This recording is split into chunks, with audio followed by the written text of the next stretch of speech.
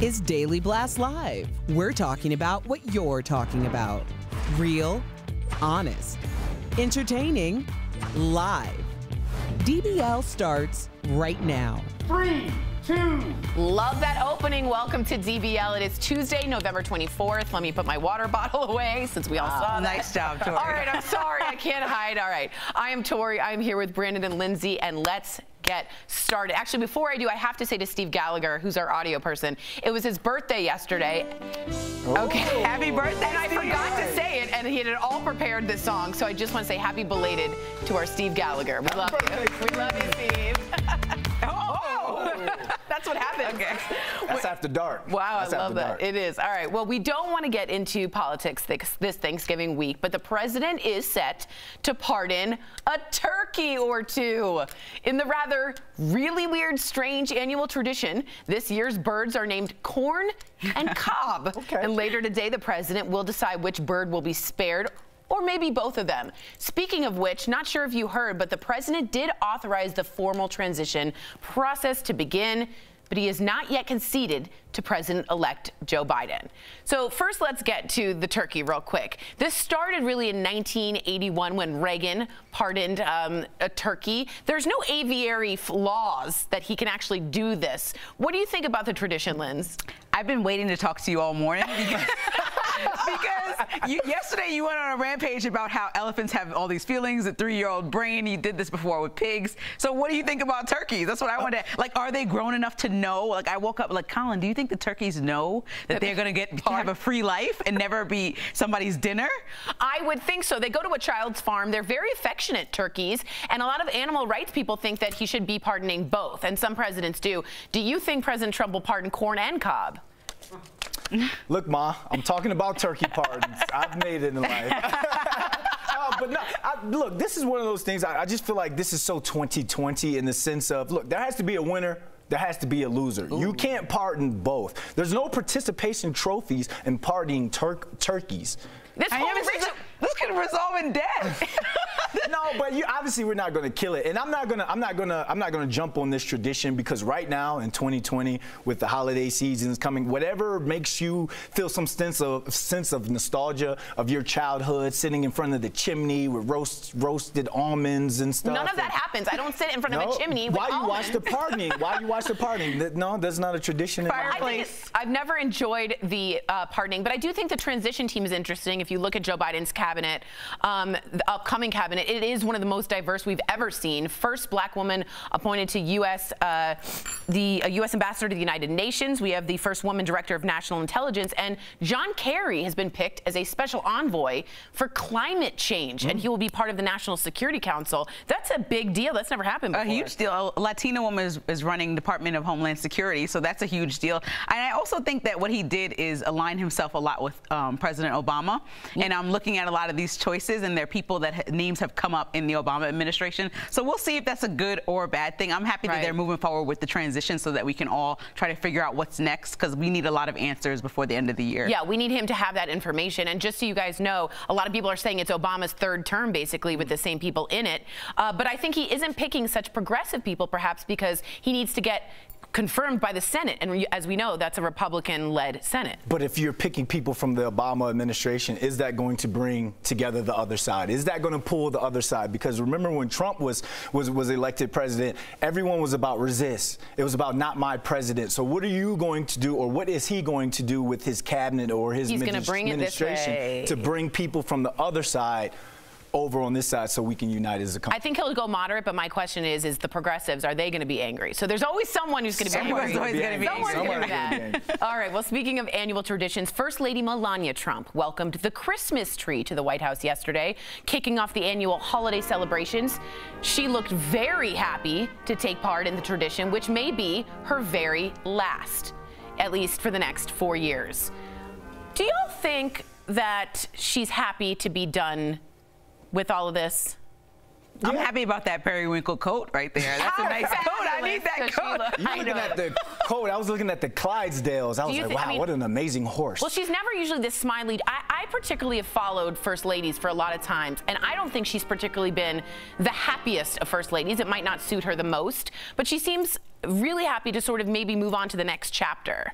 I just feel like, you know, it's kind of like when we talked about the first daughters a couple weeks ago. It's like this coveted spot that she maybe didn't directly ask for, but it's also, I think, looking back, going to be something that completely changed her life, gave her the opportunity to probably write several books after this. She wants to be part of several organizations. So I wouldn't look at the negative in this moment that you were the first lady that really didn't have to go over the top and do so much over the last 4 years. You just had to kind of lay low and let the president take the lead. Take the lead, that's right. All right, we're just days away from Black Friday, but this year it's going to look a lot different than in the past. No more long lines and being packed into stores like sardines. This year, the sales are almost entirely online, and for a lot of stores, Black Friday deals have already started. Also, most major retailers are actually going to be closed this Thanksgiving, giving workers a chance to be at home for the holidays. But this brings us to another big question that everyone starts asking this time of year. What do you want for Christmas or Hanukkah or Kwanzaa? And how do you answer? Do you tell people what you want? Do you make a wish list on Amazon? Or do you prefer to be surprised? I have a very strong feeling on this. Brandon, do you like to be surprised? I want absolutely nothing for Christmas. That's such a lie. As I've become an adult, I tell my parents, I tell my family members, do not give me anything for Christmas. You would be so upset if you got nothing. Especially in 2020, when I still have my health, I have my family's health. But you're supposed I have to a job. say. Okay, I understand that, Tori. So if you're going to get me a Christmas gift, donate it to someone. Wow. Instead of spending that $20, $40, $100 if you really like me, on me, give that gift or give that money to someone You're who okay really with needs not it. one gift? I don't want not one gift. I just want to see my family. That's Listen, it. you can get me a gift still if you planned on. I still will take the gift from you. No. I'm just letting you know. No. Well, a lump of coal will be in your stocking. That's how we started. That's how we're going to end this thing. I think that I don't like to tell people what I want, but I do want people to be a mind reader. I know that you're very specific and like, listen, I like this, but I like to give people several gifts. Yes. Colin, my boyfriend, gets very frustrated by that because some of the gifts may be like a Hanes t-shirt. Yeah, I like the other that. ones could be Xbox, right? But I like to several things to be under the tree, so it just looks like when we were kids. I want the same thing. Just like, try your luck. You know what I like. I want an away bag, an away roller bag. Well, she's telling everyone. Okay, just letting the world know if anybody wants to get me anything. No, Tori. Well, Hanukkah's different, right? I celebrate Hanukkah. You get 8 days, and you'd get like a little gift every day, like a pair of socks and stuff. So I like practical gifts, and I want to tell you exactly what I want, in what size, and what color. Is there something really specific you have on your list this year? I need a winter coat. It's snowing out. It's freezing. How can you leave that up to your husband? No, I pick everything. I pick it down to the buttons. So you have to tell him that you want a winter coat. You have to tell him in the summertime because that's when it's on sale. Well, maybe, but I do. Nobody buys Christmas gifts in June. No, but you can buy a big triple fat goose jacket in August for like This is not 1995 FUBU collection. I don't know what you're talking about. Nobody's wearing that. You haven't been to a Burlington coat factory in a long time. They still have triple fat. Okay, well, I got to go to Burlington too. Got to go to Burlington. And we're now sponsored by Burlington. Well, before we go to break, this is something straight out of the movies. Wildlife officials in Utah were out counting sheep. I didn't know people actually did this from a helicopter when they came across this. It is a large metal monolith out in the middle of nowhere. It is buried deep in the rock. No one knows yet what it's doing there, but a lot of people are commenting that it looks like the black monolith in Stanley Kubrick's famous film, 2001, A Space Odyssey. Don't touch it. Leave it alone. Don't touch it till 2021. This is 2020, the most cursed year in the history of years. A monolith? Do not touch that thing. I agree. It's like when we open the Egyptians' tombs, and I'm like, don't do it in 2020. You're cursed for the rest of your life. What do you think? I mean, that's insane. How big is that? Like, is it? I don't know the size. Like, if it's like a small scale? thing. No, it's large. I think it's over like 5 feet, but it's in the middle of nowhere. How did it get there? What's it doing there? The bigger question, how long until the social media influencers start going up to her, start taking pictures and videos with it? I feel like I'm more practical. Somebody just dropped that thing there. Yeah, someone dropped it in the middle. Come on now. That's impossible. All right, coming up on DBL, our medical expert, Dr. Pyle Coley, is back with tips on celebrating Thanksgiving safely in the middle of a pandemic. And the worst Thanksgiving side dishes are, I love that. That's my favorite. Don't get caught with one of these offenders on your table. I like the ridges from the can. That's my favorite. On the cranberry sauce, yeah, right? I like that.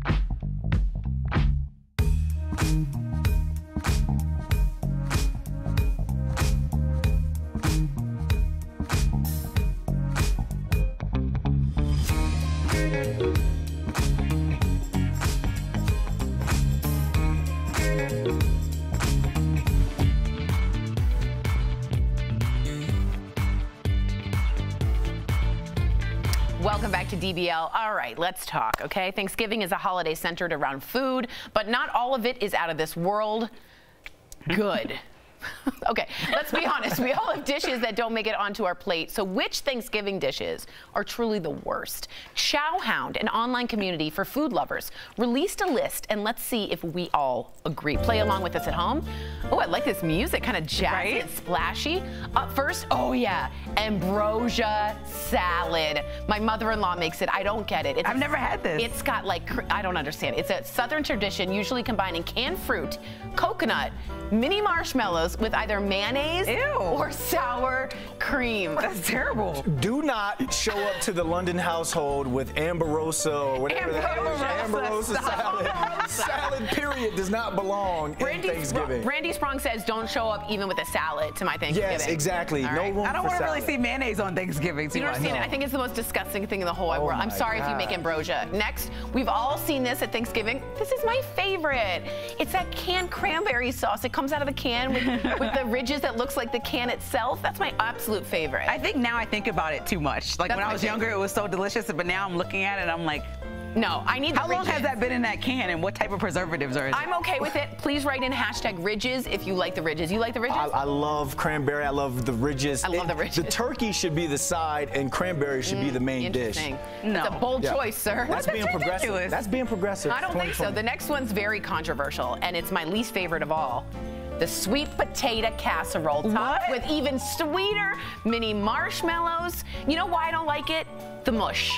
It's the texture's No, just mush. that's the best dish. No. My mom, and she's gonna be so offended by you saying this. Susan Granger, this is her specialty, okay? And you are knocking it down right now. I think it's too mushy and too sweet. No, if you put raisins in it, you put a little honey and a little brown sugar in it with some almonds. You're putting too much stuff. It's just sweet potato with the marshmallow on top is enough. I find that's really disgusting. Whatever you want, Lindsay. I can't have my Thanksgiving Day meal over here. All right, well, this one's for you because you don't like this one. I know you. Green bean casserole. It's a classic that's served in over 20 million Americans' homes, but a lot of people hate the mushy green beans with the congealed soup and the greasy onions. Love this meal. I like the crunch of that weird fake onion thing on the top. I like that I'm having a veggie, kind of. Yeah, veggie doused in. I don't care. It's green. That just means you don't care about anyone else that has to eat at that dinner. No one eats green bean casserole. I do. That's the I agree. I don't like that. Oh, you don't like it either? No, only you. Okay, I'll trade you. I'll bring over my sweet potato. You bring that over. Give me ridges and green beans all day. Finally, a lot of people forego the main dish, the turkey,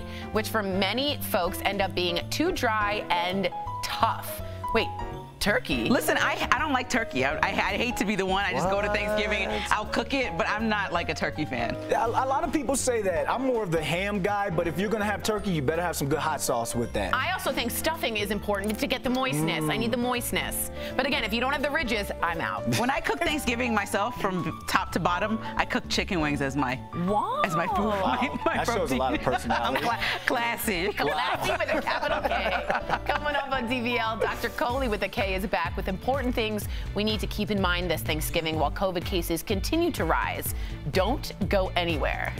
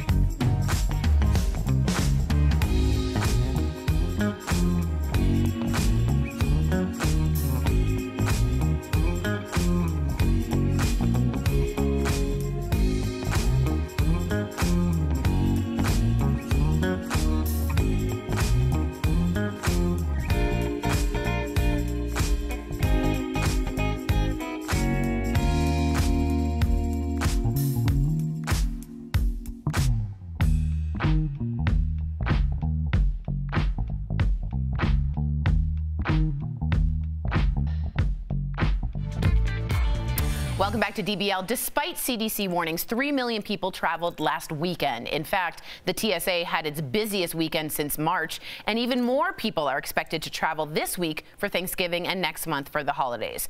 We have one of my favorite people on earth, Dr. Payal Kohli. She joins us now. So good to see you. I've missed you terribly. Doc, before we get to viewer questions. I missed you too, Tori. See, she does like me. She does. What can we expect in December based on the travel numbers we're seeing now? Because it's not a great foreshadowing. Yeah, you know, all joking aside, I'm really worried about what's going to happen in December because we've had 3 million people travel just this weekend. So in about 2 weeks, we're going to see a huge surge in cases. In about 3 to 4 weeks, we're going to see the hospitals and the ICU get to capacity. We're already busting at our seams when it comes to testing. So imagine what's going to happen in a month. And contact tracing, we haven't even been doing. So imagine doing that for all these millions of people flying in and out of airports. So unfortunately, I fear you guys that the decisions we've made about this holiday are going to impact our ability to be able to travel to celebrate the future holidays in December. Wow, that's the truth telling. Well, Dr. Kohli, we have a question from Antonia. She asks, my friend is already arguing about masks. Should we wear masks the whole time if we're having visitors from out of town? What do you think? Antonia, yes, there is absolutely no argument when it comes to masks. Masks protect you, they protect your visitor.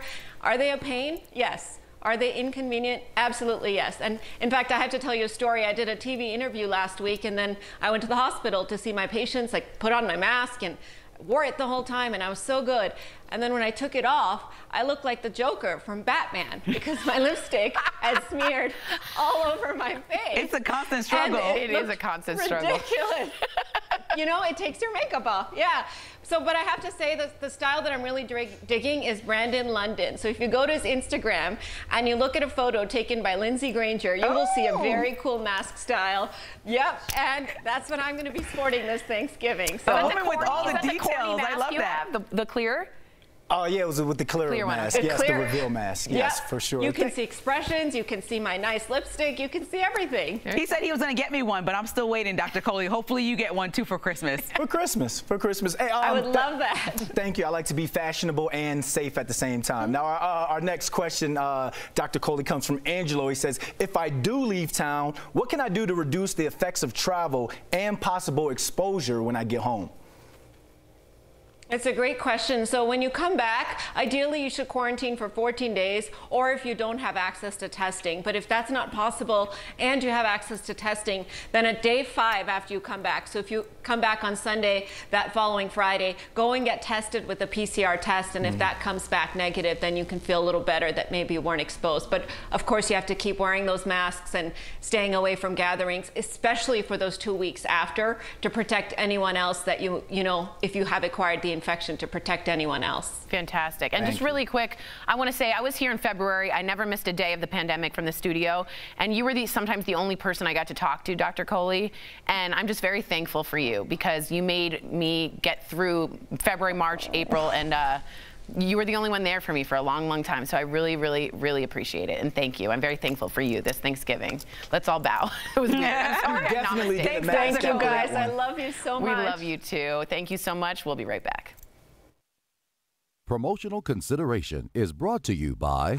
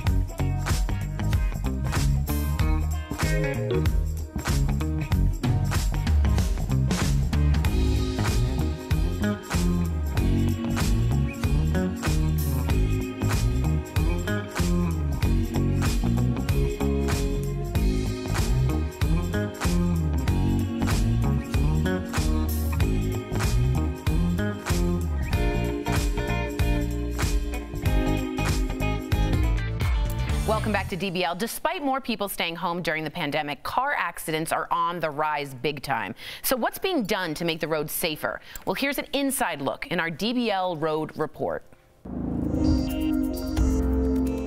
A new report from the National Safety Council shows a 20% spike in deaths across the country. The more minor crashes, those are actually decreasing, which is good.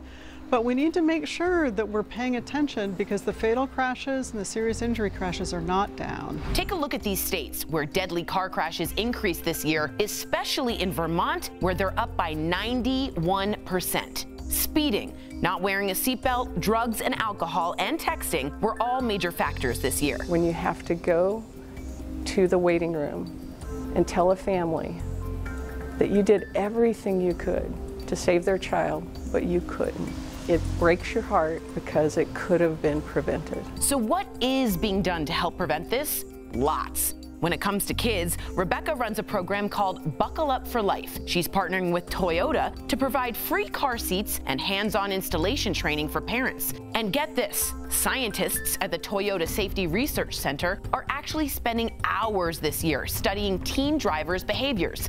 Ooh, I missed that completely. And coming up with new methods to understand how they handle the roads. And when it comes to older adults, Toyota is developing programs to help them too. With AARP, we have a program where it's ongoing driver training for seniors, make sure they still understand the rules of the road. So even though it feels like fewer people are on the roads and staying home, think twice. We all need to do our part to make the roads safe again. There are so many programs out there to help educate you on road safety and driving skills. So to find the best one for you, please visit the link below. Really important because they're up so high. We got a lot of comments. First off, Emma from Facebook. I love green bean casserole. Tori knows what's up. Hashtag Ridges.